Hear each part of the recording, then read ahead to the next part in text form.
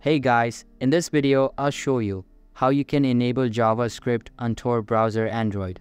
So make sure to watch the video till the very end. And let's begin. First of all, open the Tor Browser app on your mobile device and make sure it is updated to the latest version available. After that, you will be redirected to the home page. Here, tap on the three dots icon at bottom right corner of your screen and then open Settings from the menu. Now, open Security Settings located under the Privacy and Security tab, and you can see that there are a bunch of features you can choose. By default, the standard level is selected and it has the JavaScript enabled for all websites.